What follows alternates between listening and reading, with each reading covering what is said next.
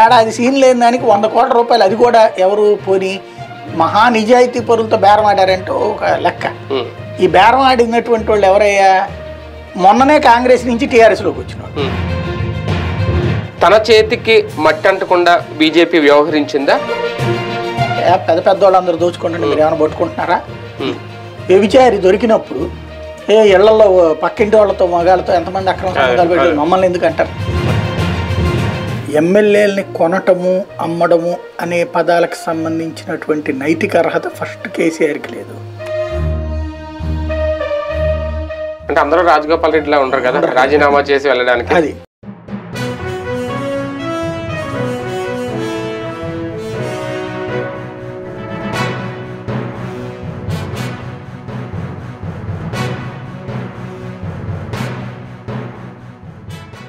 Welcome to weekend with journalist Sai. Telugu రాష్ట్రాల రాజకీయాలు ఈ వారంలో చాలా హాట్గా నడుస్తున్నాయి. ఆంధ్రప్రదేశ్ కంటే తెలంగాణ రాజకీయాలు చాలా హీట్ పుట్టించాయని చెప్పాలి. ఆ నలుగురు ఎమ్మెల్యేలు ఫామ్ హౌస్ కిందికి వెళ్ళారు. నిజంగా బేరసారాలు జరిగాయా? బీజేపీ కొనడానికి ప్రయత్నం చేసిందా, లేదంటే బీజేపీని ట్రాప్లోకి లాగే ప్రయత్నం చేసిందా టీఆర్ఎస్ అనేది? అదే నేపథ్యంలో ఆంధ్రప్రదేశ్ రాజకీయాల్లో వాస్తవానికి ముందస్తు ఎన్నికల మీద ఒక చర్చ నడిచింది నిన్న మొన్నటి వరకు. ఈ వారంలో దానికి క్లారిటీ ఇచ్చేశారా జగన్మోహన్ రెడ్డి గారు? 18 నెలల తర్వాతే ఎన్నికలంటూ మరికొన్ని కీలక అంశాల మీద చర్చించే ప్రయత్నం చేద్దాం ఇవాళ weekend with journalist Sai. Sir, ప్రధానంగా ఒకసారి ఆంధ్రప్రదేశ్ రాజకీయాల కంటే ఈ వారం మనం తెలంగాణ రాజకీయాల గురించి చర్చించుకోవాలేమో. సవాలు దాకా వెళ్ళింది బండి సంజయ్ గారి సవాల్. అసలు దాన్ని కప్పిపుచ్చే ప్రయత్నం చేశారో లేదంటే చెప్పుకోలేక మాట్లాడారో అనే కూడా చర్చ కూడా నడుస్తుంది. ముందు దాని మీద ఎలా చూడాలి? అంటే ఓవరాల్గా ఎక్స్పెక్ట్ చేసింది ఒకటి, జరిగింది ఒకటి. బూమరాంగ్ అంటారు అన్నమాట. జరిగింది అది. ఎమ్మెల్యేలని కొనటము అమ్మడము అనే పదాలకు సంబంధించినటువంటి నైతిక అర్హత ఫస్ట్ కేసీఆర్కి లేదు. ఎందుకు అంటే ఎమ్మెల్యే డబ్బులు ఇస్తే అమ్ముడుపోయి వస్తాడు అనుకుంటే అలాగ తీసుకున్నదే కేసీఆర్. ముందు ఎంతమందిని తీసుకున్నాడు? 2014 నుంచి తీసుకుంటూనే ఉన్నాడు కదా ఎమ్మెల్యేలు, ఎంపీలు. చివరికి ఎమ్మెల్యేలకు మంత్రి పదవులు కూడా ఇచ్చాడు ఆయన. మరి అందులో నైతికత గురించి మాట్లాడే అర్హత ఆయనకేముంటుంది? అదేమంటే మమ్మల్ని చూసి వీళ్ళ దగ్గర చేస్తే వీళ్ళు కూడా మమ్మల్ని చూసి అనే చెప్తారు, అంతే కదా. ఈ లోపుగా బేరం ఉంటుంది కదా. ఏ రాజకీయ పార్టీ అయినా అంతేనేమో, దొరికితే దొర దొరకపోతే దొంగ అన్నట్టు. బేసిక్ దాంట్లో ఎథికల్ ప్రాక్టీసెస్ ఉంటాయి. పార్టీలోకి ఎమ్మెల్యేలైనా ఎంపీలైనా రావచ్చు పోవచ్చు. ఎప్పుడు అది ఎథికల్ ప్రాక్టీస్ అంటే ఏంటంటే వాళ్ళు రాజీనామా చేసి ప్రజల తీర్పు కోరతాయి. విడిగా ఉన్న నాయకుడు వస్తే వచ్చినా పోయినా తప్పేం లేదు. ఇప్పుడు శ్రావణ్ ఉన్నాడు, ఆయన ఇష్టం ఆయనకు, ఎందుకంటే ఆ పార్టీ నచ్చలేదు, అటు పోయాడు, ఆయన ఇష్టం అది. ఆ సిద్ధాంతం నచ్చిందంటారు, ఆ సిద్ధాంతాలు పాడు ఏం కాదు, రాజకీయ అవసరాలు అవకాశాలు అన్నట్టు. శ్రావణం, స్వామి గౌడ్, లేకపోతే కనుక ఇంకా ఉన్నారు కదా మొన్న వెళ్ళినటువంటి వాళ్ళు. అది ఒక కాన్సెప్ట్. ఏది రాపోలు ఆనంద్ భాస్కర్. బట్ ప్రజల చేత ఎన్నికై ఒక మ్యాండేట్ మీద గెలిచి రెండో పార్టీలోకి వెళ్ళేటప్పుడు ఖచ్చితంగా వాళ్ళన్న ఎథికల్ ప్రాక్టీసెస్ ఉండాలా, పార్టీకైనా ఎథికల్ ప్రాక్టీసెస్ ఉండాలి.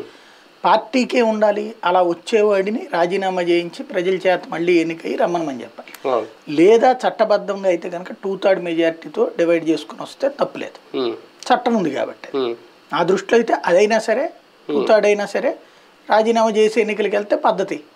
సరే, కాకపోతే అంతమంది అంటే ఒక 100 మందిలో 75 మంది నాకు నచ్చలేదు అనుకుంటే అది ఆ పార్టీ తెలివి తక్కువతనం అవుతుంది. అంటే అందరూ రాజగోపాల్ రెడ్డిలా ఉంటారు కదా రాజీనామా చేసి వెళ్ళడానికి. అది కాబట్టి అది ఇక్కడ కేసీఆర్ దగ్గరికి అయితే అస్సలు కేసీఆర్ కానీ చంద్రబాబు కానీ 2014 తర్వాత ఎథిక్స్ అనేది పోయినాయి.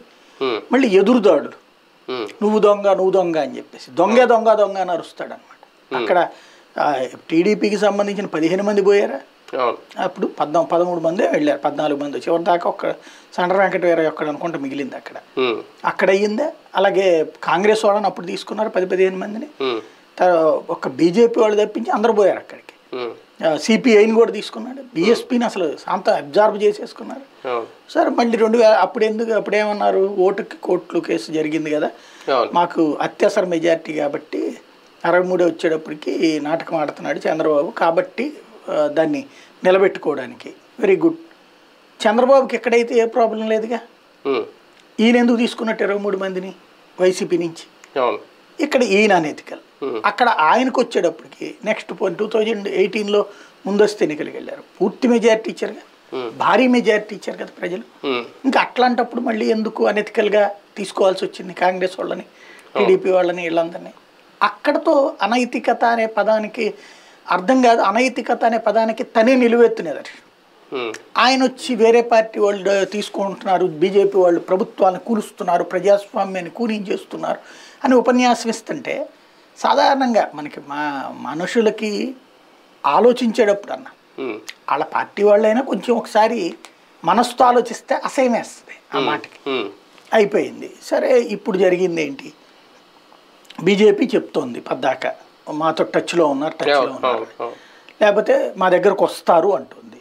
వస్తే రాజీనామా చేసినే తీసుకుంటారనడానికి సాక్ష్యం రాజగోపాల్. లేదు రేపు ఎన్నికలప్పుడు వచ్చారా తప్పే లేదు అది.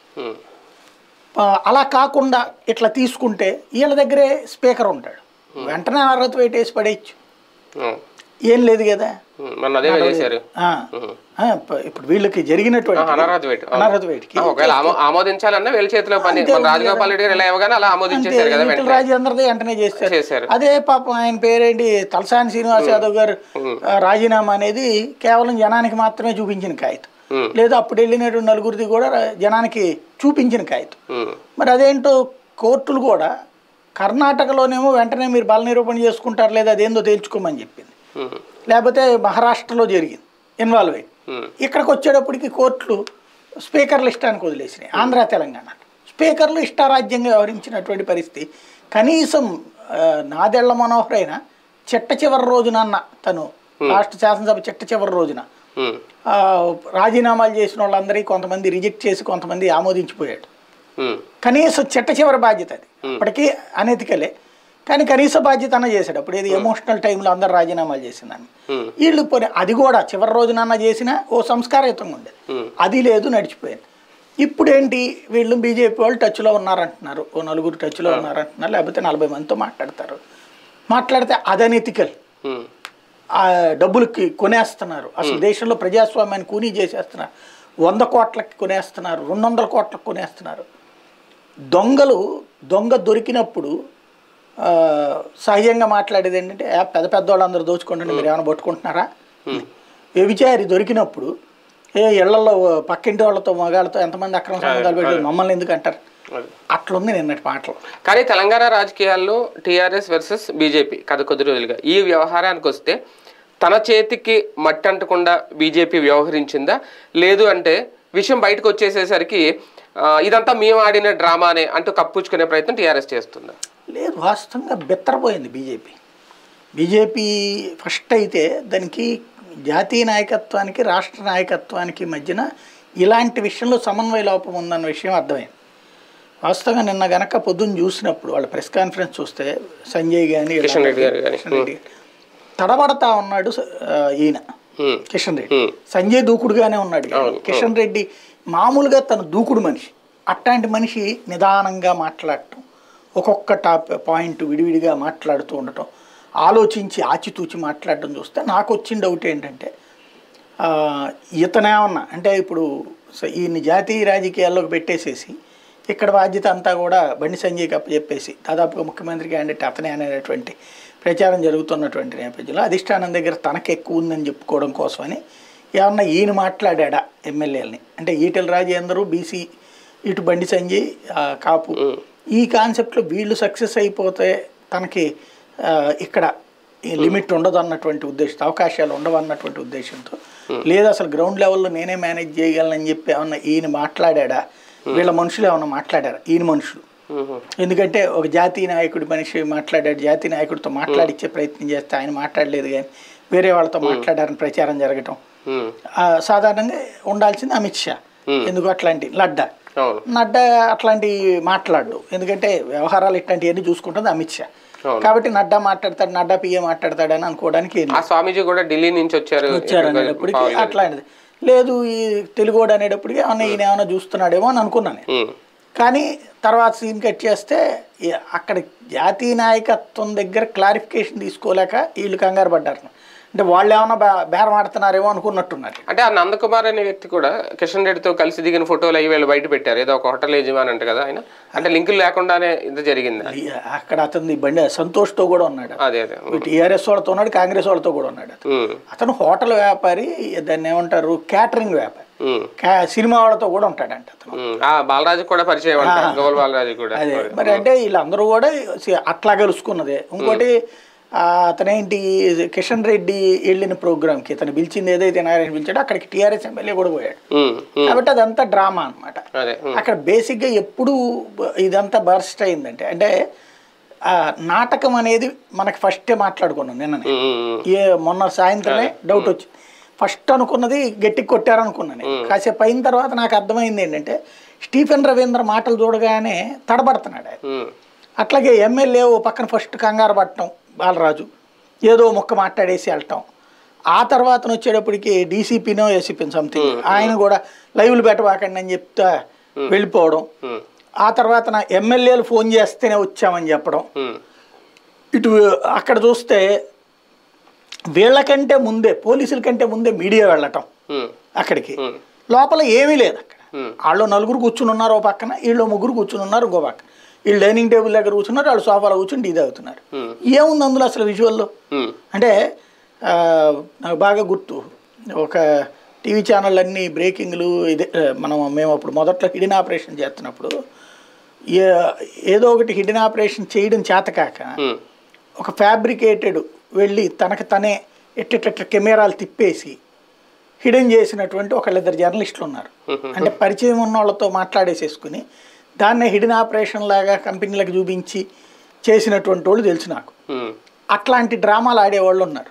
నిన్న అది చూడగానే ఫస్ట్ ముందు 4 దొరికిపోయారు, 3 దొరికిపోయారు, 4 ఎమ్మెల్యేలని ఇది అనే ఫస్ట్ ఏ కోణంలో వేశారు, ఎమ్మెల్యేలు బుక్ అయిపోయారు, ఎమ్మెల్యేలు దొరికిపోయారు ఇట్లాగా. తర్వాత లైవ్ చూడడం ప్రారంభించిన తర్వాత ఎమ్మెల్యేలే ఫోన్ చేశారు అన్నటువంటి. ఆ పోలీసులు చూస్తుంటే ఇంకోటి కమిషనర్ స్వయంగా వస్తాడా ఫీల్డ్లోకి సాధారణంగా ఏదైనా ఇన్ఫర్మేషన్ ఉంటే అది. ఇంకోటి వీళ్ళ 3 చూస్తే ఎవడో బీజేపీ మొహం కాదు, ఏనాడు బీజేపీలో చూసిన మొహం కూడా కాదు, అసలు బీజేపీ కార్యకర్తలు కూడా కాదు. ఇప్పుడు ఇంతకుముందు రేవంత్ చూసారంటేనో, లేకపోతే ఏ షిండే మాట్లాడాడో, లేకపోతే ఏ రామచంద్రరావు మాట్లాడాడో, ఏ ఎన్విఎస్ఎస్ ప్రభాకర్ మాట్లాడాడంటే అదేదో బీజేపీ. అయినా మాట్లాడడం తప్పేం కాదు, ఏమైనా మా పార్టీలోకి రండి అని మాట్లాడితే తప్పు అవ్వదు. ఇప్పుడు డబ్బులు ఇస్తానన్నారు అంటే కనుక అదేదో రికార్డ్ చేసి చూపించుకోవాలా, అది వాళ్ళు మాట్లాడితే. కానీ రాజకీయ పార్టీలకి ఇలాంటి డీల్ సెట్ చేయడానికి ఏమైనా ఒక టీంలు ఉంటాయా తెర వెనక, తెర ముందు కనబడకుండా? అసలు ఎందుకని దాంట్లో డీలే ఉంది, డైరెక్ట్గా ఎదురుగుండా కూర్చుని ఎమ్మెల్యే నువ్వు వస్తే కనుక నీకు 50 కోట్ల రూపాయల దాకా రేపు క్రిందటిసారి పోయావు కదా. ఇప్పుడు సాధారణంగా ఎట్లుందంటే వాళ్ళ ఎమ్మెల్యేల పరిస్థితి తిలాపాపం తలా పిడికిడని జనాలకు అందరికీ 2,000 రూపాయలు 3,000 రూపాయలు డబ్బులు కావాలా, 500 తక్కువ డబ్బులు ఏం లేవు. ఏడు నుంచి పట్టుకొస్తాడు, ఆకాశం నుంచి ముద్రించుకుని తీసుకొస్తాడా? ఏం చేయాలా? వాడు ఆస్తులు ఏవో రాత్రి పగలు కష్టపడి సంపాదించింది, లేకపోతే తాత ముత్తాతల ఆస్తులు తీసుకొచ్చి వ్యాపారం చేస్తున్నాడు అక్కడే. అంటే రాజకీయ వ్యాపారంలోకి దిగాడు. ముందు సేవ చేద్దామని అనుకుంటాడు, ఇక్కడే 50 కోట్లు ఖర్చు అయిపోయింది. What next? రోడ్డు మీద కూర్చోవాలాడు, ఇది ఇస్తరేసుకుని భోజనం చేస్తుంటే రోడ్డు మీద ఎవడన్నా పట్టించుకుంటాడా? ఉండదు కదా. అట్లాంటి కాన్సెప్ట్తో మిస్ అవుతుంటుంది. అట్లాంటప్పుడు ఏం చేస్తున్నాడు, వాళ్ళకి వచ్చేటప్పటికి సాధారణంగా ఇప్పుడు ఇట్లాంటి వాళ్ళు వచ్చేసి నెక్స్ట్ ట్రిప్కి మళ్ళీ డబ్బులు లేకపోతే ఇవ్వరు వీళ్ళెవరూ కూడా. డబ్బులు లేకపోతే ఇవ్వకపోతే ఎట్లా పని అవుతుంది? అలాంటి సందర్భంలో ఇబ్బంది పడుతున్నారు.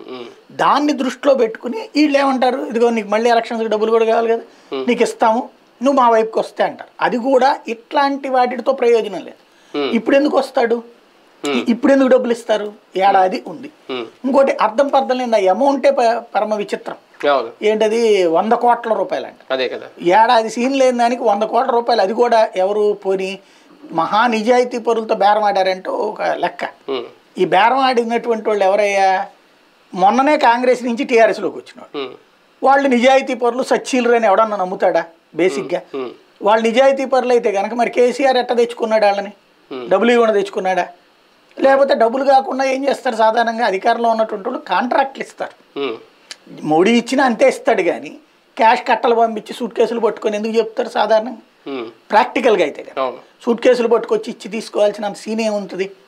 ప్రాక్టికల్గా ఆలోచిస్తారు. లేదు, ఇక్కడ వీళ్ళేంటి జరిగిందల్లా అక్కడ ఏదేదో జరిగిపోతుంది అన్నట్టు ప్రచారం మాత్రం టీవీల్లో ఇంకేముంది ఏంది 78 కెమెరాలు 84 కెమెరాలు పెట్టారు 3 నెలల పాటు ఆపరేషన్ పోలీసులే ఆపరేషన్ చేశారు దాని పేరు ఏంది బాడీ క్యామ్ ఇవి పెట్టుకొచ్చారు ఇట్లాంటివన్నీ ప్రచారంలో మాత్రం అసలు bumper hit super hit cinema లెక్కని చూపెట్టారు ఒక రకంగా నిన్న మొన్నటి వరకు మునుగోడు ఎన్నికల మీద ప్రచారం భారీగా జరిగింది ఏంటి అసలు టీఆర్ఎస్ ఈసారి కూడా బొక్కబోర్లా పడుతుందా భారతీయ జనతా పార్టీ ఖాతాలోకి వెళ్ళిపోతే మునుగోడు పరిస్థితి ఏంటి అటువంటి నేపథ్యంలో దాన్ని చాలా జాగ్రత్తగా డైవర్ట్ చేసే పాలిటిక్స్ ఎంతవరకు జరిగాయని అనుకోవాలి ఈ ఎమ్మెల్యేల ఇష్యూతో ఖచ్చితంగా అది ఒక పార్ట్ అయ్యి ఉండాలి అంటే 2 కోణాలు ఈ నిన్న గనక కోర్టులో రివర్స్ కాకపోయి ఉంటే ఖచ్చితంగా వీళ్ళు సక్సెస్ అయ్యి ఉండేవాళ్ళు అదిగా చూసారుగా వీళ్ళు అందరూ అమ్ముడుపోతుంటే మన వాళ్ళు గట్టిగా నిలబడ్డారు కాబట్టి మీరు అందరూ అండగా నిలబడారు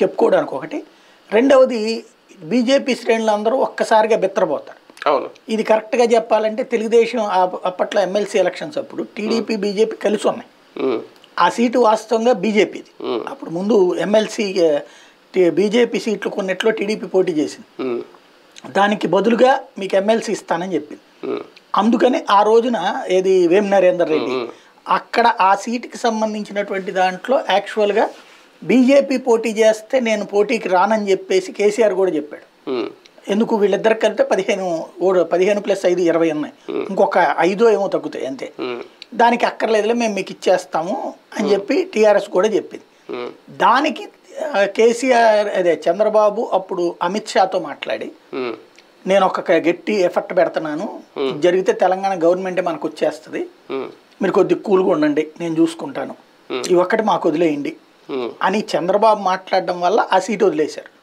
వాళ్ళు పోటీ మాదే అని చెప్పి అన్నటువంటి వాళ్ళు వదిలేశారు అది కాస్త ఇక్కడ రివర్స్ అయింది అసలు అందువల్లనే కేసీఆర్కి తెలిసింది ఆ సీట్లో బీజేపీ కాకుండా ఎందుకంటే కేసీఆర్కి కిషన్ రెడ్డికి మంచి కాంటాక్ట్ ఉంది ఏదేంది మీకు వస్తుంది అనుకుంటే నువ్వు వీరేంది అటు ఇచ్చారంటే ఏం మరి చంద్రబాబు ఏదో చెప్పాడంట తను ఏదో ప్లాన్ చేస్తున్నాడంటే అప్పుడు కేసీఆర్ అలర్ట్ అయ్యాడు దానికి తోడుగా ఆయన పేరేంటి రాజయ్య ఇద్దరు రాజయ్యలు ఉన్నారు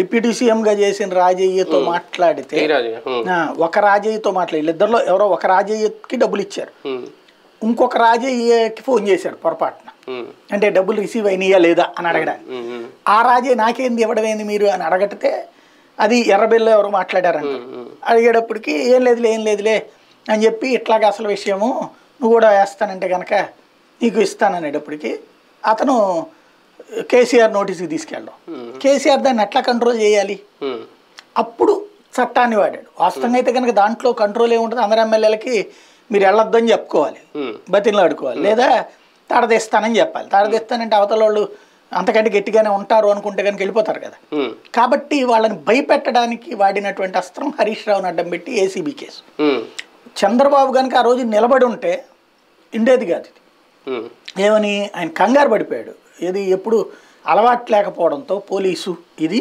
కంగారు పడిపోయాడు లేకపోతే కనుక కోర్టులో కూర్చోబెట్టి అవును ఆయన అడిగాడే 50 లక్షల రూపాయలు అడిగాడు ఇచ్చాము అంటే ఏంటనేది తెలిసేది 50 లక్షల ముఖ్యమైన మామూలుగా వస్తానన్నాడు మా మద్దతు ఇస్తానంటూ ఒక డబ్బులు కావాలన్నాడు అప్పు కావాలన్నాడు అప్పుగా ఇచ్చాం అంటే కనుక వేరేగా ఉండేది అది చేయడం అంటే ఈయన చేసింది తప్పు అనే ఫీలింగ్తో కంగారు పడిపోయాడు ఆ కంగారుతో ఆనాడు రాజకీయం అంతా మారిపోయింది ఆ ధైర్యమే ఇప్పుడు రాజకీయం ఈ దఫా తామే అట్లాంటి గేమ్ వేద్దామని ప్లాన్ చేసుకున్నారు కానీ టీఆర్ఎస్ నుంచి వస్తున్న స్పష్టమైన సంకేతం అంటే ఇందులో కొన్ని అంశాలు ఒకటి ఏంటంటే బాలరాజు మాట్లాడిన మాటలు ప్రజాస్వామ్యాన్ని మేము కాపాడుతాం రేగా కాంతారావు మాట్లాడిన మాటలు ఆయన చెప్పినట్టే మేము చేస్తాం ఇక ఆ ఫామ్ హౌస్ పైలట్ రోహిత్ రెడ్డిది అంటే అందరూ టీఆర్ఎస్ వాళ్ళదే అంటే ఎంతవరకు బీజేపీని భయపెట్టడానికి నిజంగా టీఆర్ఎస్ వేసిన ట్రాపేనా లేదంటే దొంగ దొరికాక ఫ్లీట్ మార్చిన వైనవా దొరికితే గనక అసలు వదిలిపెట్టేవాడు కాదు కేసీఆర్ ఈ పార్టీకి వచ్చి అరగంటకు ఒకసారి టీవీలో చూపించుండేవాడు బేసిక్గా కేటీఆర్ కూడా అందరినీ సైలెంట్గా ఉండమని ఎందుకన్నాడు అక్కడ జరిగిన పొరపాటు ఏంటంటే నాకు అర్థమైంది ఆ మొత్తం ఉదంతం చూశాక ఫస్ట్ ప్రతిదీ మనం ఫాలో అవుతున్నాం కాబట్టి అందులో ఉన్న అసలు లాజిక్ ఎవరూ కనిపెట్టలేదు మేబీ నాది రాంగ్ అయ్యి ఉండొచ్చు నా ఎస్టిమేషన్ ఏమనిపించిందంటే ఫస్ట్ అయితే నేను నిజమని అనుకున్నాను తర్వాత వాళ్ళు మాట్లాడుతున్నప్పుడే నాకు డౌట్ వచ్చేసి ఇది పోలీసులు మాట్లాడుతున్నప్పుడే 3 నెలలుగా ప్రిపేర్డ్గా ఉన్నారని ఒక పక్కన కింద బ్రేకింగ్ వస్తుంది. అక్కడే ఉన్నటువంటి ఆయన ఇప్పుడే ఫోన్ చేస్తే వచ్చామని చెప్తున్నాడు స్టీఫెన్ రవీంద్ర. రెండవది ఏంటి, జాతీయ స్థాయిలో మాట్లాడటం. ఎవరితో మాట్లాడతారు? అమిత్ షాతో మాట్లాడారు, లేకపోతే అమిత్ షా అనుచరుడు మాట్లాడారు. అమిత్ షా అనుచరుడు అంటే ఆషామాషి కాదు, కేంద్ర హోంశాఖతో మాట్లాడారు. అది ఆషామాషి వ్యవహారం కాదు. అది జరిగింది అంటే కనుక ఖచ్చితంగా అయిపోయి ఉండేవాడు. మొత్తం దేశ రాజకీయమే దారుణమైనటువంటి మలుపు తిరిగి ఉండే. అలాంటిది ఏం జరగలేదు. అందులో ఉండుంటే బయట పెట్టుండేవాళ్ళు వీళ్ళు. ఇది రెండవ కోణం. నాకు దాంట్లో తర్వాత ఎఫ్ఐఆర్ అయ్యి ఎఫ్ఐఆర్ ఎప్పుడైతే రోహిత్ రెడ్డి పేరుతో వచ్చిందో అక్కడ అసలు సీన్ తేలింది. వీళ్ళ నలుగురే అయ్యి ఉంటే గనక వీళ్ళని ఫామ్ హౌస్కి పట్టుకుపో, అదే అక్కడికి రోహిత్ రెడ్డి ఫామ్ హౌస్ అది నెంబర్ 1. రెండవది ఏంటంటే అక్కడికి వచ్చిన వాళ్ళు ఎవరు బీజేపీ వాళ్ళు కాదు. బీజేపీ వాళ్ళకి పరిచయాలు ఉన్నాయి. బీజేపీ అని ఏ పార్టీ కూడా మధ్యలో ఎవడో బ్రోకర్ని పంపించదు, ఉపయోగం కూడా లేదు బ్రోకర్ని పంపించడం. ఎందుకు రేవంత్ వెళ్ళాడు? అప్పుడు వాస్తవంగా అప్పుడు ఏంటి లెక్క, అతని పేరేంటి, మొట్టమొదటి నా డిబేట్లోనే పాల్గొన్నాడు ఆయన. ఫస్ట్ ఆ మొత్తయ్య మనకి అప్పుడు జెమినీలో డిబేట్లోనే పార్టిసిపేట్ చేశాడు.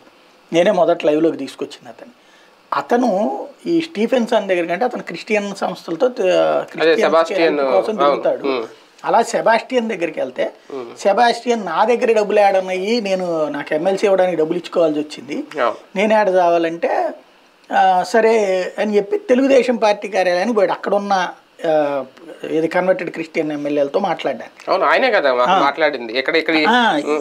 ఇదంతా తెలియదు అతనికి అప్పటికి. ఫస్ట్ వెళ్ళినప్పుడు అంటే డీల్ మాట్లాడింది అదే ఫస్ట్ కాదు, అతను కాదు, అతనికి తెలియదు కూడా ఈ వ్యవహారం. ముందు వెళ్ళింది స్టీఫెన్సన్ని ఒక అతనికి సాయం చేయమని, కన్వర్టెడ్ క్రిస్టియన్ అతనికి ఏదో అనారోగ్య సమస్యలు ఉంటే సాయం చేయమని అడగడానికి వెళ్ళాడు స్టీఫెన్సన్.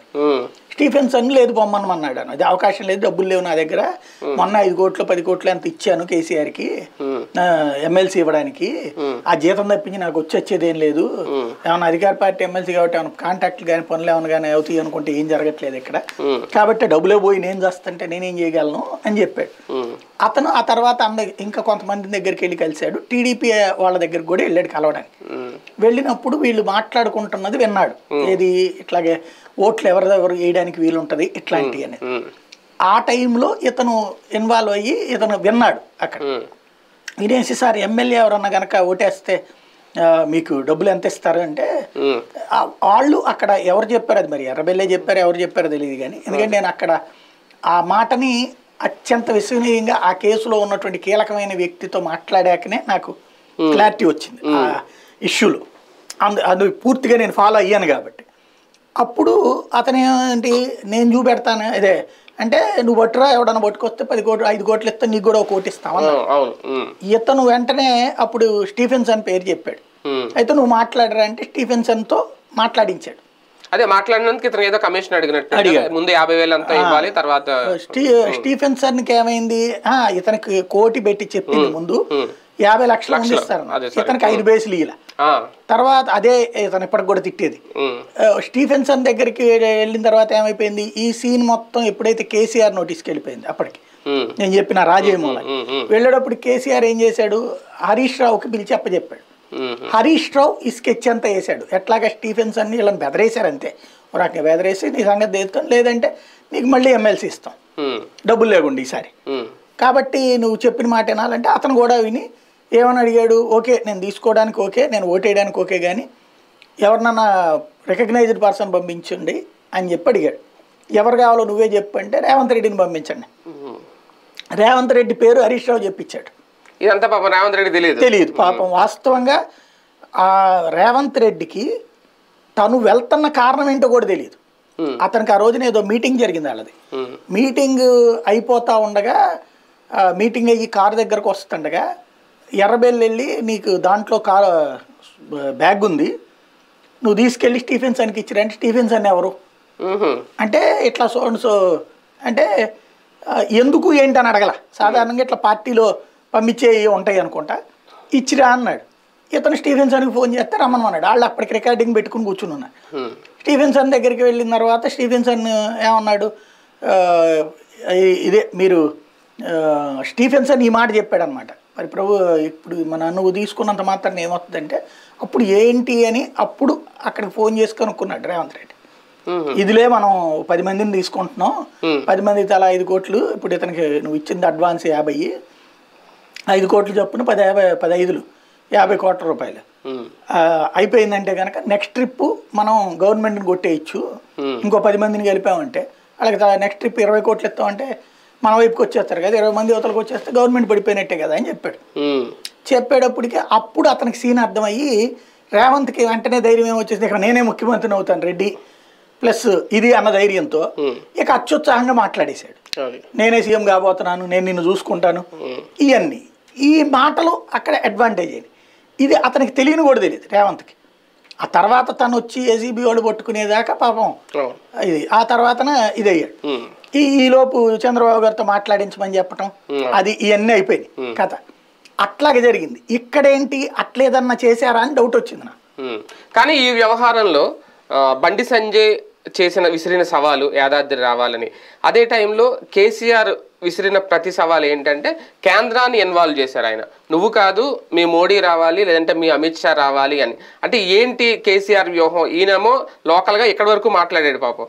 అంటే కేంద్రం మొత్తం చేయించింది వీళ్ళకేం తెలియదు అన్నట్టుగా ప్రజల్లోకి వెళ్ళాలి అనేది ఏమన్నా టీఆర్ఎస్ వ్యూహం? అంత సీన్ ఏం లేదు. వ్యూహం ఫెయిల్ అయ్యాక మాట్లాడేటువంటి మాటలు ఫెయిల్ అయ్యాక ఇలాంటివి వస్తాయి అంతే కదా. ఇప్పుడు ఎవడడిగాడు? సరే బండి సంజయ్ రాష్ట్ర అధ్యక్షుడు, నీకే పేస్టీ ఎంత?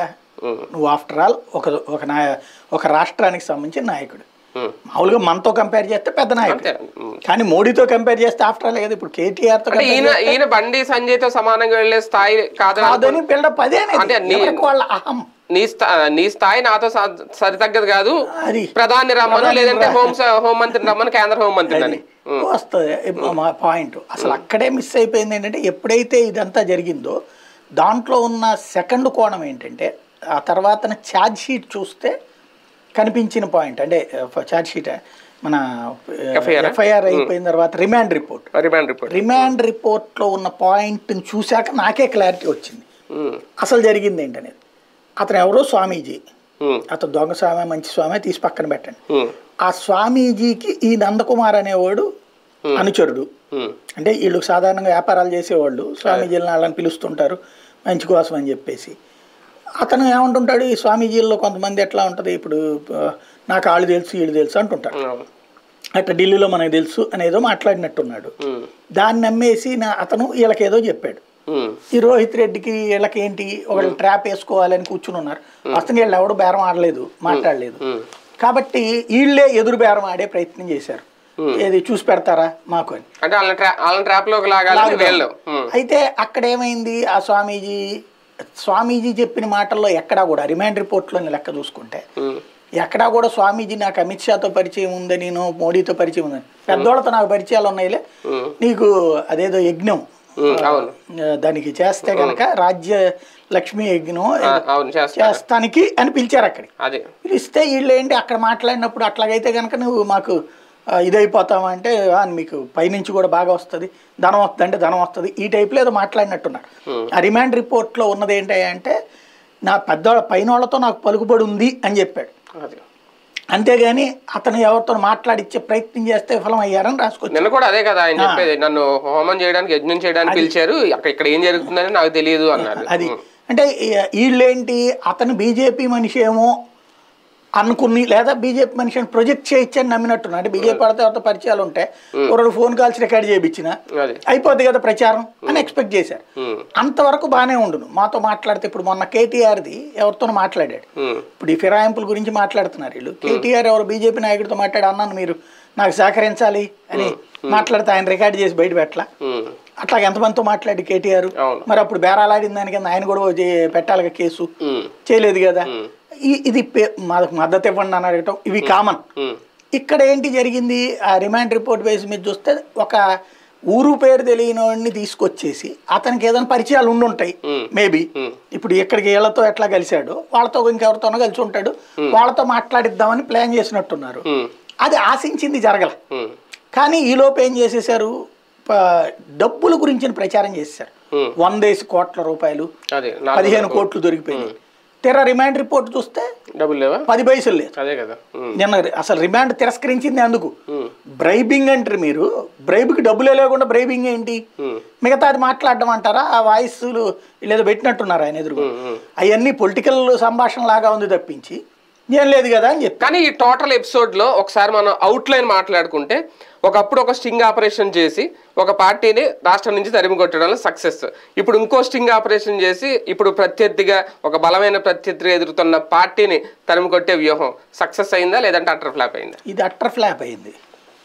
ఎందుకంటే ఇది కనుక నిన్న వీళ్ళు అనుకున్నట్టు ఏదన్నా డబ్బులు దొరికినా అక్కడ అప్పుడంటే డబ్బులు దొరికాయి. డబ్బులే కాదు, మాట్లాడిందంతా కూడా చంద్రబాబు మాట్లాడిందా, చంద్రబాబు కాదని ఇంకా తెలియదు కానీ భాష కాకపోతే అది టెక్నికల్ గా లాలూచి పడకపోతే ఎందుకు వదిలేస్తారు అదే కదా. నిజంగా ఇక్కడికి వచ్చేటప్పటికి ఏమీ కనబడలేదు. స్టార్టింగ్ ఇట్ సెల్ఫ్ కేవలం టీవీలలో ప్రచారానికి పనికొచ్చింది కానీ మొత్తం స్టెప్ బై స్టెప్ మైనస్ అయింది. ఇంకా ఇక్కడ సీన్ లో ఏ ఈటల రాజేంద్ర, కోమటిరెడ్డి రాజగోపాల్ రెడ్డి ఉండుంటే కథ వేరేగా ఉండేది. ఎందుకంటే ఆయన చేరికల కమిటీ డబ్బులు ఇస్తుంటే డబ్బులతో దొరికితే గనక అవును ఖచ్చితంగా ఇష్యూ ఉండేది, అది చూపెట్టడానికి వీలు ఉండేది. అవును ఇప్పుడు డబ్బులు ఇవ్వట్లేదా అంటే ఖచ్చితంగా ఇచ్చే ఉండాలి ఎవరికైనా సరే. కేసీఆర్ ఇచ్చి ఉండాలిగా, లేదు కాంట్రాక్ట్లన్నీ ఇచ్చి ఉండాలి. అధికారంలో ఉన్న అంత వ్యూహాత్మకంగా మీ తరపున రేవంత్ రెడ్డిని పంపించండి అని పిలిపించి హరీష్ రావు అంత ట్రాప్ వేస్తే, ఇది కూడా నిజంగా ట్రాపే అనుకుంటే బీజేపీ తరపున ఏ ఈటల రాజేంద్రని పంపించండనో లేదంటే ఏ బండి సంజయ్నో కిషన్ రెడ్డినో పంపించండి అని ఎందుకు అడగలేకపోయారు? అసలు స్టార్టింగే రాంగ్ స్టెప్. బీజేపీ యాంగిల్ అనేది వీళ్ళకి తెలియదు వాస్తవంగా. అంటే ఎదుటి వాళ్ళ బలాలు బలహీనతలు తెలియాలి మనం వ్యూహం పన్నాడు. అంటే వీళ్ళ ఫైనల్ టార్గెట్ బీజేపీని బదనాం చేయడమే కదా, బీజేపీ మా ఎమ్మెల్యేలు కొనేస్తుందని చెప్పడమే కదా. సక్సెస్ కావాలంటే, వ్యూహం సక్సెస్ కావాలంటే తెలుగుదేశంకు ఉన్న బలాలు బలహీనతలు ఇతనికి తెలుసు. ఈయన కూడా టీడీపీలో ఉన్నాడు కాబట్టి. అందులో టీడీపీ ఎన్టీఆర్ని దెబ్బతీసినప్పుడు ఎలాంటి వ్యూహం అనుసరించిందో నిన్న అలాంటి వ్యూహమే అనుసరించారు. ప్రచారం 100 కోట్లు, 400 కోట్లు, 15 కోట్లు, ఇట్లా 80 కెమెరాలు, 90 కెమెరాలు, ఇట్లాంటి ప్రచారంలో సక్సెస్ అయ్యారు. ఆ రోజుల్లో అంటే ఉట్టి పేపర్లే కాబట్టి నిజమేనని నమ్మారు జనం. ఇప్పుడు టీవీలు ఏమీ సాక్ష్యం అవ్వాల. తర్వాత పాయింట్ ఇంకోటి, పోలీసులు ఎప్పుడైతే రిమాండ్ రిపోర్ట్ ఫెయిల్ అయిందో అక్కడ అయిపోయింది. అయితే ఇక్కడ ఏ విధంగా మిస్ అయిపోయారంటే వీళ్ళు బీజేపీలో ఈ చోటా మోటా వాళ్ళకి ఇట్లా డబ్బులు ఇచ్చి పని చేయమని చెప్పరు. బేసిక్గా ఆ పని చేస్తే పైన వాళ్ళే చేసుకుంటారు. వీళ్ళు మాట్లాడరా? ఖచ్చితంగా మాట్లాడతారు. ఏది డబ్బులు ఇంత ఇస్తామని కాదు, పార్టీలోకి రా అంటారు. ఇప్పుడు రాజగోపాల్ రెడ్డి పార్టీలోకి వచ్చాడు, ఏ డబ్బులు ఇచ్చారని చెప్పి వీళ్ళేంటి 1800 కాంట్రాక్ట్ అన్నారు కానీ డబ్బులు అన్నారు అక్కడ లేదు కదా. అట్లాగా ఉంటుంది. ఇప్పుడు అక్కడ షిండే యువతలకు వచ్చాడు, షిండే తను సీఎం అవుతాడని కూడా అనుకోలేదుగా. మహారాష్ట్రలో ఉద్ధవ్ థాకరే మరి వీళ్ళతో పొత్తు పెట్టుకున్నాడు, డబ్బులు ఇచ్చి కొనుక్కున్నట్ట. ఏది ఎన్సీపీతో కాంగ్రెస్తో. రాజకీయపరమైన అంశం ఇక్కడ కూడా బీజేపీతో రాజకీయంగా వేసుకోవచ్చు. ఏది వాళ్ళే అన్నారు 4 ఎమ్మెల్యేలు మాతో టచ్లో ఉన్నారు, 10 మంది ఉన్నారు, లేకపోతే నిలువునా చేలుతుంది అనేది. వాళ్ళ ఉద్దేశం ఏంటి? ఎదురు వాళ్ళని భయపెట్టడానికి. వీళ్ళు అంటలేదా టీడీపీ బద్నాం అయిపోయినట్టే, మొత్తం మాతో టచ్లో ఉన్నారు, నీళ్ళు ఎన్నిసార్లు చెప్పలా? వస్తానంటే మేమే మాకు అక్కర్లేదని వదిలేస్తున్నాం, నీళ్ళు చెప్పలేదు ఇంతకుముందు.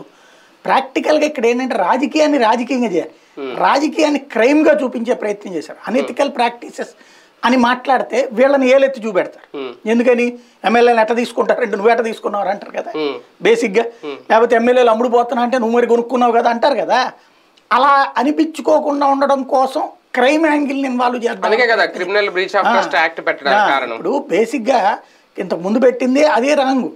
నేను ఆ రోజున కూడా చెప్పా, అవినీతి నిరోధక శాఖ చట్టం అతను రేవంత్ కనుక ఆ రూట్లో పోతే అయిపోతుంది. ఏ ప్రాతిపదికను నువ్వు పెడతావు? అది ఎన్నికల్లో డబ్బులు ఇవ్వడం నేరం అంటే కనుక ఇప్పుడు డబ్బులు తీసుకుంటాను జనం అందరు నేరమే కదా.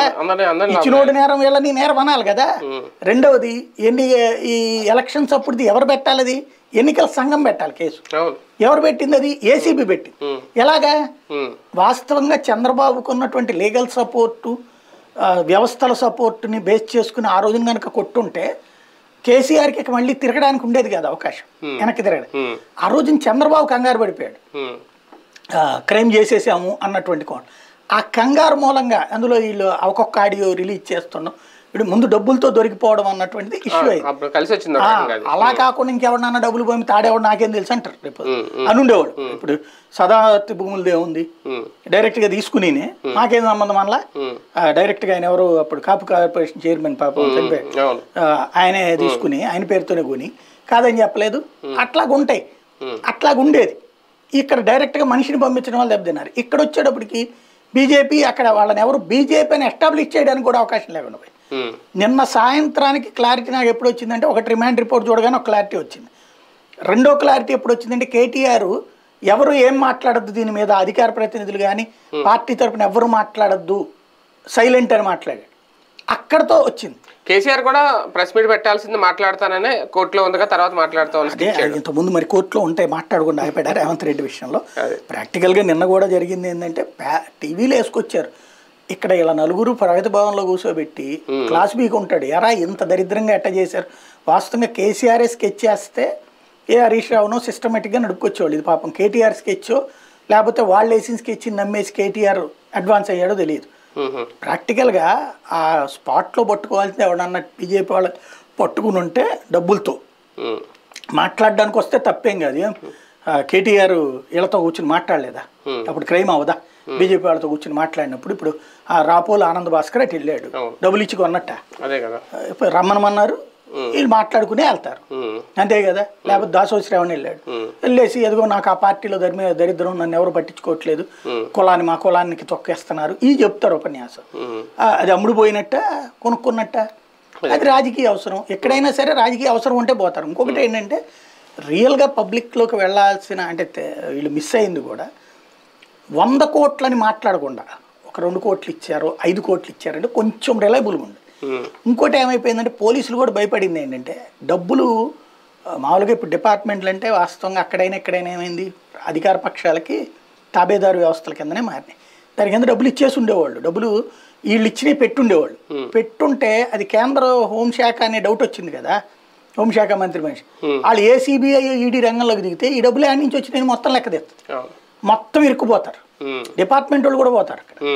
అందుకని భయపడి పోలీసులు కూడా ఫ్యాబ్రికేటెడ్ క్యాష్ తీసుకొచ్చి అక్కడ పెట్టడానికి ధైర్యం చేయలే. లేదు నిజంగానే అక్కడ క్యాష్ ఉండుంటే పోలీసులు వెళ్ళక ముందే మీడియా వెళ్ళింది కదా, తీసి మరీ చూపించేవాళ్ళు. చివరికి అదేదో బ్యాగులు చూపించారు, చివరికి అది కూడా బాలరాజు వాళ్ళ అంచూరుడిదే, అది నిండిన బ్యాగ్. ఇప్పుడు ఏమైనట్టు, అది నిజంగా ఆ డబ్బులు కనుక ధైర్యం చేస్తుంటే రిమాండ్ రిపోర్ట్లోనే పేర్కొనేవాళ్ళు 15 కోట్లు దొరికినాయి మాకని. అప్పుడు ఇది ఉండేది కాదు, రిమాండ్ రిజెక్ట్ అయ్యేది కాదు. కాబట్టి ఓవరాల్గా ఊహించింది ఏంటంటే, ఒక దాన్ని ఏమంటారు ఏకపాత్రాభినయం ప్రదర్శించారు. ఆ ఏకపాత్రాభినయంలో నాటకం మిస్ అయింది. ఏకపాత్రాభినయం అనేది సక్సెస్ఫుల్ ఒకప్పుడు, డ్రామటైజేషన్ కుదరల, ఉట్టి డైలాగులతో. కానీ ఆపరేషన్ ఫెయిల్ అయినా పేషెంట్ బతికేడా లేదా అనేది, అంటే మునుగోడు ఎన్నికల మీద ఫోకస్ని షిఫ్ట్ చేయడం, పక్కకి తప్పించడం, మళ్లించడం, ప్రజల ఆలోచనని, లేదంటే భారతీయ జనతా పార్టీ చాలా హోరాహోరీగా చేస్తున్న ప్రచారాన్ని కాసేపు పక్కన నెట్టడం, ఆ విషయంలో సక్సెస్ అయిందా టీఆర్ఎస్? ఖచ్చితంగా. అది వాస్తవంగా బీజేపీ వాళ్ళు మునుగోడులో ఈ టైంలో పూర్తిగా ఇన్వాల్వ్ అవ్వాల్సిన వాళ్ళు అంతా హైదరాబాద్కి వచ్చి కూర్చుని దీని మీద మాట్లాడాల్సి వచ్చింది. అందులోకి పక్క రాష్ట్రాల సీఎం కూడా వస్తున్నారనేది, వీళ్ళు ఏమైనా డబ్బులు పంచడానికి ఆ టైంలో వీళ్ళందరినీ యువతలకి పంపించడం కానీ ఈ కోణం అన్న అయ్యి ఉండా, లేదా ఈ టైంలో డిఫెన్స్ లో పడేసేస్తే ఇదనేది. అయితే ఇది ఎప్పుడు తేలుతుంది, రేపు రిజల్ట్ తర్వాత తేలుతుంది. ఇది వాస్తవంగా బీజేపీకి డిసడ్వాంటేజ్ క్రియేట్ చేద్దాం అనుకుని చేసిన ప్రయత్నం. ఎథికల్ గా అయితే వీళ్ళు ఫెయిల్ అయ్యారు, టీఆర్ఎస్.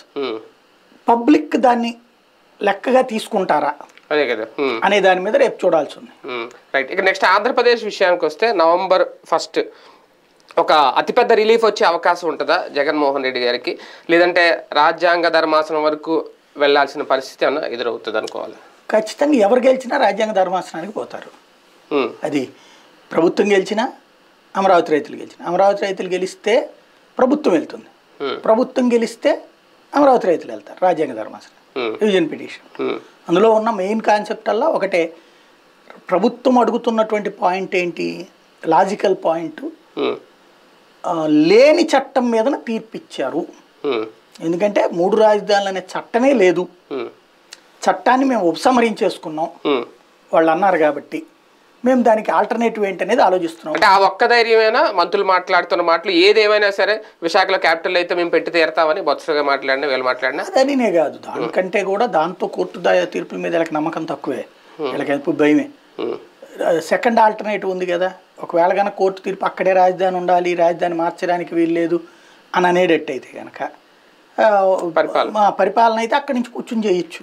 రేపు అది అయిపోతే కనుక ఇది నిన్న బయటపడ్డాడు కదా, ఆయన సీక్రెట్ బయట పెట్టాడు కదా, మనం ఇంతకు ముందు కూడా నేను 4-5 సార్లు చెప్పా, ఆ కొండ మీద ఋషికొండ మీద అది వాస్తవంగా అక్కడ చేస్తున్నది ఇదేం కాదు, గ్రౌండ్లో ఏది పైన టూరిజంది తీసేసి ఆ ప్లేస్లో ముఖ్యమంత్రి ఆఫీస్ కడుతున్నారు అక్కడ అంతే అనేది ఇంతకుముందు కూడా చాలాసార్లు చెప్పాను నేను. వాళ్ళు చెప్పకపోయినా కూడా అంటే నాకు అర్థమైంది అక్కడ వాళ్ళు చేస్తుంది రహస్యము, ఈ గోళ ఎక్కువ పెద్ద సైజు పెంచడం కొండ అదంతా కూడా రీజన్ అది అని నాకు అర్థమైంది. అయితే దాంట్లో నాకు ఒక డౌట్ కూడా ఉంది, కోర్టులు ఇప్పుడు మొన్న అది పేరేంటి గురుగావులో అక్రమ కట్టడం అని చెప్పి స్కూల్ చేయలేదా అనుమతి లేకుండా అనేది, ఇక్కడిది ఇది గవర్నమెంటే కాబట్టి అనుమతి తనకి తను ఇచ్చుకుంటుంది, దీన్ని కూల్చేయమంటుందా పర్యావరణానికి తేడా ఉందని చెప్పి అనేటువంటిది ఒక్కటే తేలాల్సి ఉంది. అది తప్పించి కూల్చేస్తే కనుక ఆయన ఆశలే కూలిపోయినట్టు, ప్రాక్టికల్గా అయితే అది జరుగుతూ ఉంది. ఇక్కడ వీళ్ళకి అట్లాగైనా చేస్తారు. మెయిన్ కాన్సెప్ట్ అయితే దీన్నే నమ్ముకుని ఉన్నారు, ఒకటి లేని చట్టానికి తీర్పు ఏంటి అన్నటువంటిది, చట్టం ఉపసంహరించుకున్నాక తీర్పు వ్యాలిడ్ కాదు అన్నటువంటి. అయితే తీర్పు ఏం ప్రాతిపదికన ఇచ్చుకొచ్చారు, వాళ్ళు అడిగారు 3 రాజధానులు అనేటువంటిది, వాళ్ళు పాలసీ నిర్ణయం తీసుకున్నారు కాబట్టి ఆ బిల్లు ఉపసంహరించుకుని ఉండొచ్చు, కానీ 3 రాజధానులు పెట్టడానికి వీల్లేదు, అసలు రాష్ట్ర ప్రభుత్వానికి అధికారం లేదు అన్నట్టు. రాష్ట్ర ప్రభుత్వం ఇందులో రాష్ట్ర ప్రభుత్వానికి ఎందుకు అధికారం లేదు అని ఛాలెంజ్ చేస్తే వేరుగుండు. ఇప్పుడు అసలు అట్లా ఛాలెంజ్ చేయలే, కేవలం లేని చట్టం గురించినే ఛాలెంజ్ చేశారు.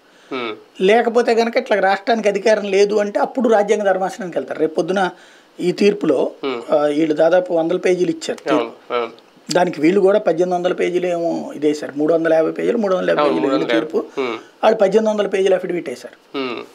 కాబట్టి ఆ సందర్భంగా ఇది కోర్టే దీన్ని రాజ్యాంగ ధర్మాసనాన్ని నివేదిస్తున్నాం అన్నా చెప్పాలి, ఎందుకంటే ఎప్పుడు రాలేదు ఈ సమస్య.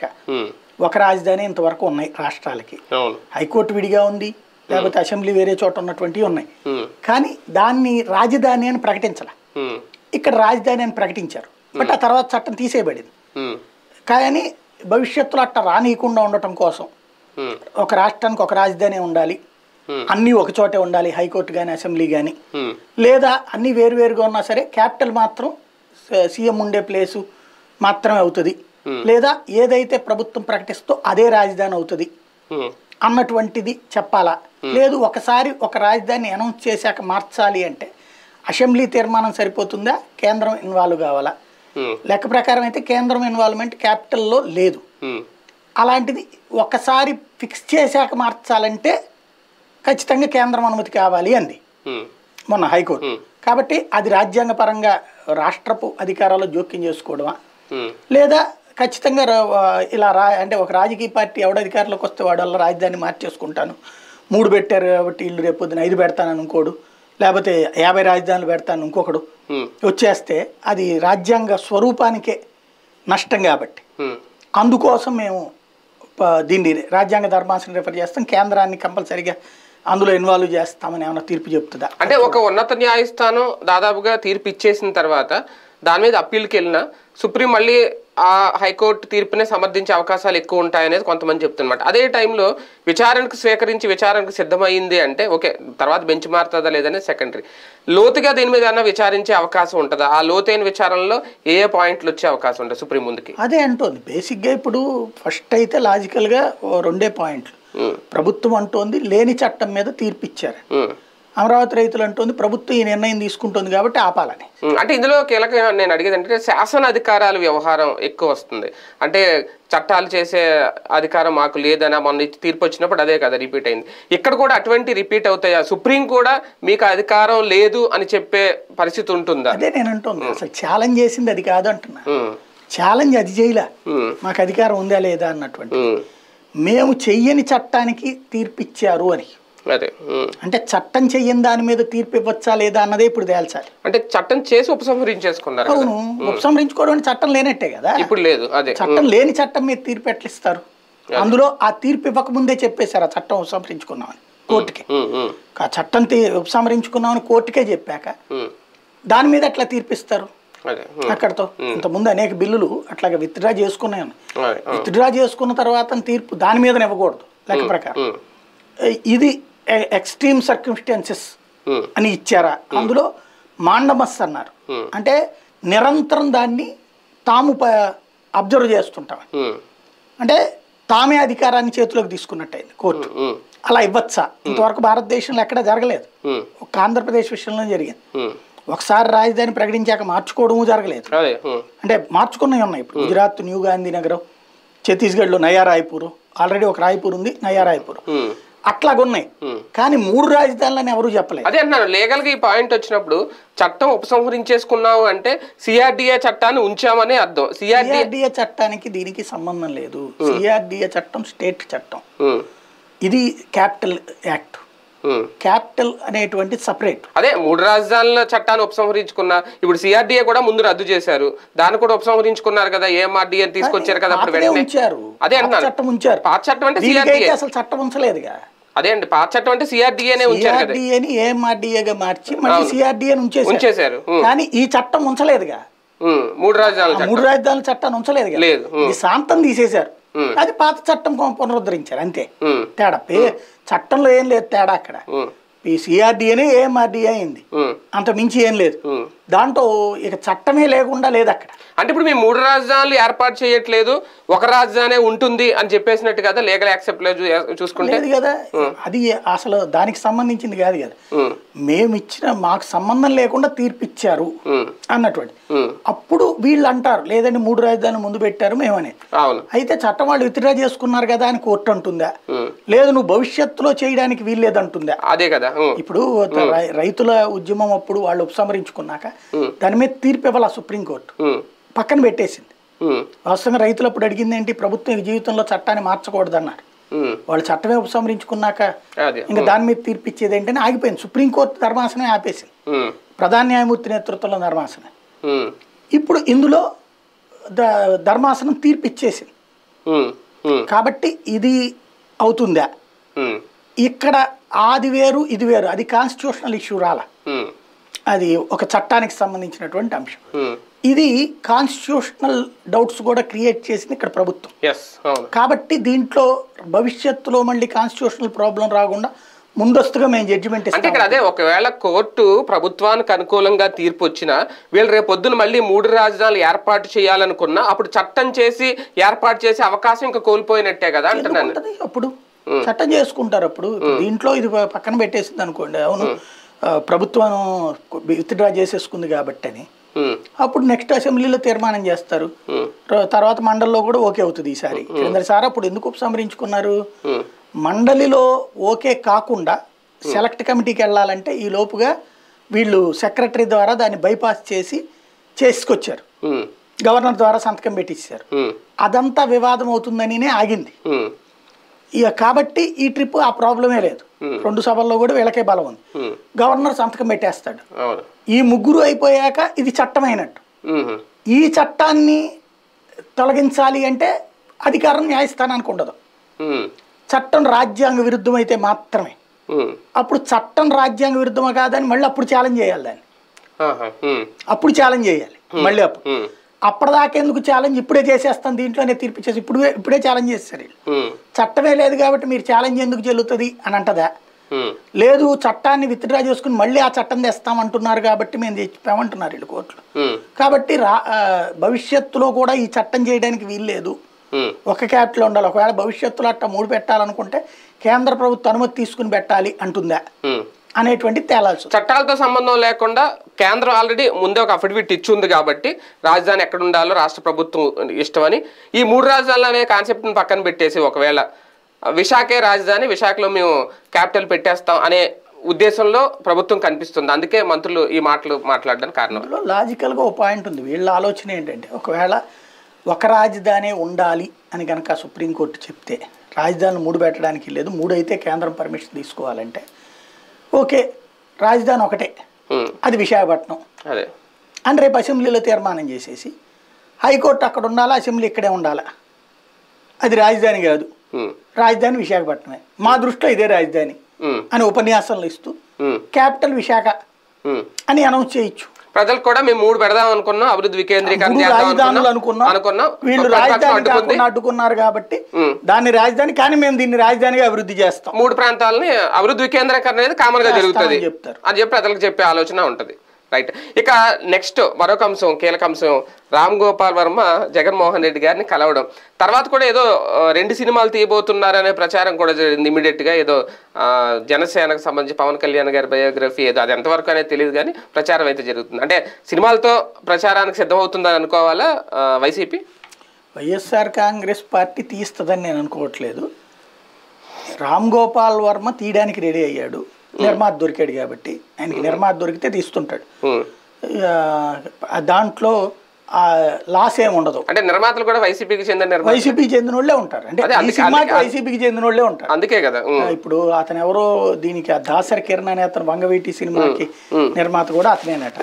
ఆ దాసరి కిరణ్ అనేటువంటి అతను అంతకుముందు ప్రజారాజ్యం అట, ప్రజారాజ్యం నుంచి ఆ తర్వాత టీడీపీ టు వైసీపీ కన్వర్ట్ అయి ఉన్నాడు. మొత్తం 3 చుట్టేశాడు. ప్రస్తుతం వైసీపీ అభిమాన లేకపోతే వైసీపీ కార్యకర్త, అంటే కార్యకర్తకం నాయకుడట అతను దీనికి ఇన్వెస్ట్మెంట్. అతను మరి జగన్కి దగ్గర అవడం కోసం రామ్ గోపాల్ వర్మని, ఎందుకంటే ఎవరో దాసరి రాముని జగన్ ఎందుకు పట్టించుకుంటాడు, వంగవీటి సినిమా నిర్మాతతో మనం మాట్లాడదామని రాజమౌళిలోను ప్రభాసులతోనే కూర్చున్నాక ముఖ్యమంత్రి వారు దాసరి రాము అని వంగవీటి సినిమా నిర్మాతను మనం కలుద్దాంలే అనుకుంటాడా, పట్టించుకోడు. కాబట్టి తను జగన్ దృష్టిలో పట్టడం కోసం రామ్ గోపాల్ వర్మని అడ్డు పెట్టుకుని ఉండాలా. రామ్ గోపాల్ వర్మకి ఏంటి, ఆయనకి ఇప్పుడు ఎవడు నిర్మాత ఎవడో దొరకట్లేదు, డబ్బులు పెట్టేవాడు ఎవడో దొరకట్లేదు. చివరికి అదేదో బూత్ బొమ్మలు తీసుకుంటుంటే దాని ఏంది యూట్యూబ్లు కూడా కాకుండా సపరేట్ ప్లాట్ఫామ్, ఓటీటీలు కాదు యూట్యూబ్లు కాదు, సపరేట్గా ఒక ఇది పెట్టి దాంట్లో చూపెడుతున్నాడు. అదేదో 500 రూపాయల టికెట్ పెడితే ఒంటి మీద బట్టలు లేకుండాను, 1000 రూపాయల టికెట్ పెడితే శాంతం బట్టలు లేకుండా అనేదో పెట్టి తీసి చేసుకొచ్చాడు. కాబట్టి అక్కడ పెట్టుకుని చేసుకొచ్చాడు.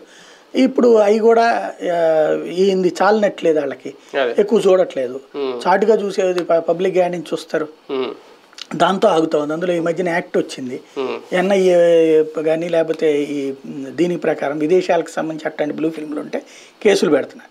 కాబట్టి అటు డబ్బులు రావట్లేదు. పోనీ అద్భుతమైన సినిమాలు తెద్దామంటే ఒక శివ చూద్దాం, ఒక ఇదివరకటి రోజుల్లో అదేది అమితాబ్ బచ్చన్తో తీసినటువంటి కంపెనీ లాంటి, ఇవాళ ఈ రోజు ప్రతి ఒక్కరు తీసేస్తున్నాడు. ఇవాళ రోజున రామ్ గోపాల్ వర్మ ప్రత్యేక పిక్చర్ అంటే ఎట్లా ఉంటుందంటే రౌడీనో ఏదో తీసాడు పాప మధ్యన మోహన్ బాబుతో, అట్లాగా ఫోటోగ్రఫీ అవన్నీ బాగా చేస్తాడు. కానీ ఒకే మూసలో పోతాడు, 24 గంటలు ఫ్యాక్షనిజం ఒకటి. కాకపోతే అతనికి ఉన్న ఒక తెలివైనటువంటిది ఏంటంటే నిర్మాతలు ఎవడో ఒకటి పట్టుకోవడం, ఎవడో బకరాగాని పట్టుకుంటాడు, కానీ ప్రచారం పరంగా సినిమాలో క్యారెక్టర్లకి ఏముండదు, ప్రచారం తనే చేసుకుంటాడు. తను వివాదంలోకి వెళ్ళి ఆ సినిమాకి ప్రచారం చేస్తాడు. అంటే ఆయన చేసి కాంట్రవర్సీ ఒక ప్రచారం ఏంటంటే పాలిటిక్స్ లో వర్కౌట్ కాదు. పాలిటిక్స్ లో అట్లాంటి ఇప్పుడు ఎక్కడ ఎందుకు, అప్పుడు లక్ష్మీ ఎన్టీఆర్ తీశాడు, డబ్బులు ఏమొస్తాయి, సినిమా బ్యానేగా, ఇక్కడ టికెట్ థియేటర్లు ఇవ్వలేదుగా ఎవరు, తెలంగాణలో చూపెట్టుకున్నాడు, ఏం ఉరుగుతుంది అంటే ఈయనతో పెట్టుకుంటే 5 పైసలు వచ్చేది ఏం లేదు. కాబట్టి ప్రచారాన్ని ఇకపోతే అది తీస్తున్నది ఏందో, దాని పేరేంటి, 2 పేర్లు చెప్పాడు, వ్యూహము శపథం అంట. ముందు అయితే అది జగన్నాథ రథ చక్రాలని ప్రచారం కాదని చెప్పి తర్వాత అతను నిన్న ట్వీట్లో పెట్టుకొచ్చింది అది వ్యూహము శపథం. అందులో రాచపుండు లాంటి అంటే ఏదో పదం వాడాడు, దాన్ని బట్టి చూస్తే రాజగురువు అని రామోజీరావు గురించి కూడా అన్న. వ్యూహం అంటే నాకు అనిపించింది అయితే రామోజీరావు, చంద్రబాబు తర్వాత వీళ్ళందరూ కలిసి అప్పుడు గద్దె దించడం ఎన్టీఆర్ని, అంటే వ్యూహాత్మకంగా ఫ్రమ్ ద బిగినింగ్ తెలుగుదేశాన్ని క్యాప్చర్ చేయడం కానీ రాష్ట్రాన్ని క్యాప్చర్ చేయడం, వీళ్ళు సంపాదించుకున్నారు. దాంట్లో భాగంగా రాజశేఖర రెడ్డిని గెలవనీయకుండా దాన్ని ఏమంటారు ఫ్యాక్షనిస్ట్ అని ముద్రలేసే ప్రయత్నాలు చేయడం, అదే తను మళ్ళీ గెలిచిన తర్వాత అద్భుతాలు చేసి పబ్లిక్లో ఫీజు రియంబర్స్మెంట్ ఇట్లాంటివి తీసుకొచ్చి సక్సెస్ అవ్వడం, దాంతో దెబ్బతీయడానికి మళ్ళీ కుట్రబన్నితే ఇది రాజశేఖర రెడ్డి మరణం ఇవన్నీ తర్వాత కుట్రబన్ని రాష్ట్ర విభజనే జరిగిపోతే అప్పుడు శపథం చేసి జగన్ అంటే ఇక్కడ రామ్ గోపాల్ వర్మ సినిమాలు ఏదో హిట్లు, బ్లాక్ బస్టర్ హిట్లు ఇవన్నీ ఎప్పుడూ పోయినాయి. అప్పుడు శివ, రంగేలా తర్వాత అప్పుడే అయిపోయినాయి. కాకపోతే ఇప్పుడు మొన్న కూడా కొండ ఏదో సినిమా తీశారు కదా, కొండ సురేఖ వాళ్ళకి సంబంధించి, ఓకే అది ఏమైందా, హిట్ అయిందా, ఫ్లాప్ అయింది అంటే రాజకీయ నేతలకి బాగా ఉపయోగపడుతున్నాడు వర్మ. రాజకీయ పార్టీలకి ఎన్నికల ముందు ఇలాంటి సినిమా ఒకటి రిలీజ్ అయితే కొంతవరకు ప్రచారం ప్రత్యర్థి మీద ఇంకొకరి మీద. ఎందుకంటే పవన్ కళ్యాణ్ గారు ఒక పెద్ద హీరో, ఆయన ఏ సినిమా తీసినా మన వకీల్ సాబ్లో చూడండి ఒక డైలాగు ఈయన గురించే పెట్టారని అన్నారు. అదే ఆ ఉద్దేశంతో పెట్టారు కదా. అంటే వాళ్ళకంటే ఒక ప్లాట్ఫామ్ ఉంది. వైసీపీకి కూడా ఇటువంటి సినిమాల ద్వారా ప్రచారం పొందే ఆలోచన ఏమన్నా చేస్తుందా వైసీపీ కానీ జగన్ గారు కానీ? జగన్ చేస్తాడని నేను అనుకోను, కానీ ఆయనకు కూడా ఆ గొల ఉంది అన్న విషయం అయితే రామ్ గోపాల్ వర్మకి భోజనం పెట్టడం ద్వారా తెలిసి. అదే అంటున్నాను, లేదంటే అక్కడ దాకా వెళ్ళరు కదా, ఆయన వెళ్ళి ముఖ్యమంత్రిని కూర్చొని మాట్లాడి. అయితే వర్మ నేను అనుకోవడం ఏంటంటే కొన్ని విషయాలు తెలుసుకోవడానికని అడుగుంటాడు. ఇప్పుడు తెర వెనకాల ఇష్యూస్ ఉన్నాయి. ఒక్కటి రామ్ గోపాల్ వర్మ సినిమాలో ఒక్క విషయం ఒప్పుకోవాలి, మనకి పరిటాల రవి మర్డరు, వంగవీటి రంగా మర్డరు, ఇందులో ఒక కోణమే జనాల్లో మాట్లాడుకునే కోణమే తెలుస్తుంది. అందులో ఉన్న రెండో కోణం వాళ్ళతో మాట్లాడుకుని కొంత ఇతను గ్యాదర్ చేసి చేస్తాడు సరిగ్గా ఇదంతా వింట. అయితే ఇందులో ఈయన ఫీలింగ్ మిక్స్ చేసేస్తాడు. ఇప్పుడు ఫర్ ఎగ్జాంపుల్ వంగవీటి హత్యలో దేవినేని హీరోని చేశాడు యాక్చువల్ గా చెప్పాలి. అవును, అందులో మొన్న సినిమాలో అయితే సినిమా దేవినేని హీరో, మొన్న కూడా లక్ష్మీ ఎన్టీఆర్ సినిమాలో దేవినేని పాత్రను చంపేశాడు. మరి అట్లాగుంటది అంటే అది సినిమాటిక్ సినిమా నేనేమన్నా అన్నాను అంటాడు. కాబట్టి ఆయన ఏంటంటే సినిమాలకు సంబంధించి ఇవాళ ఒక రాజమౌళి లాగాను, లేకపోతే చివరికి ఆ సీతారామం దర్శకుడిలాగాను, లేదంటే కార్తికేయ దర్శకుడిలాగాను, బింబిసార దర్శకుడిలాగాను మంచి కథలు కథనాలు కనిపెట్టే స్థాయిలో లేడు. లేదా అలా కనిపెట్టగలిగినటువంటి కథా రచయితలను ప్రోత్సహించే స్థాయి ఈయన దగ్గర లేకపోయి ఉండాలి. దాంతో ఈయన పెచ్చనంతా కూడా ఇది పిచ్చోడు గనక కొండెక్కితే ఎక్కాదేగా 7 ఏళ్ళు పట్టిందని ఆయనకి అట్లాగే ఏదో ఒకటి తీస్తూ ఉంటుంటాడు ప్రచారం కోసం, అంటే లైమ్ లైట్లో ఉండటం కోసం. ఈయన ఏదో అద్భుతం చేస్తాడని జనమేమనుకోవట్లేదు. ఇంకోటి అది పార్టీలకు ప్రయోజనం కూడా. వెరీ సింపుల్ లాజిక్ ఇక్కడ. వైసీపీ కూడా ఆలోచించుకోవాల్సింది ఇది టైం వేస్ట్ కార్యక్రమం అనేది.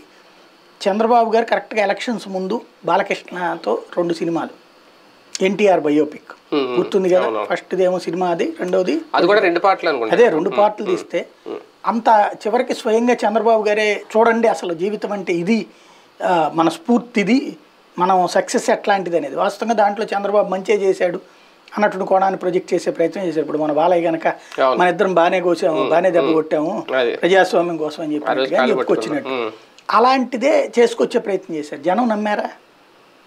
యాత్రను చూసి ఓట్లేసారా జనం? లేకపోతే లక్ష్మీ ఎన్టీఆర్ చూసి ఓట్లేసారా జనం? అవి వినోదం కిందనే చూస్తారు.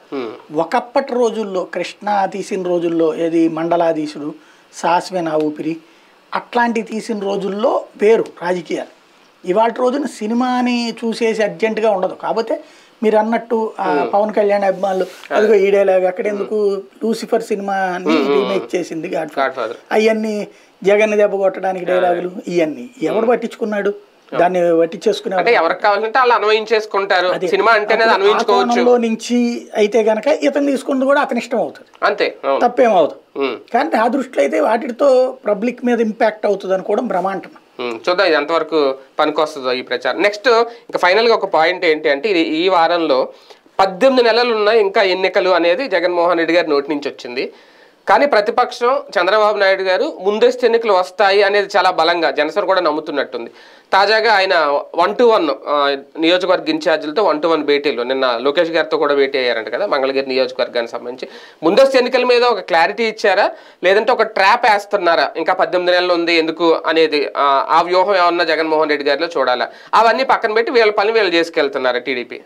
ముందస్తు ఎన్నికలు అనేటువంటిది నేను ఇంతకుముందు కూడా చాలాసార్లు ప్రస్తావించాను.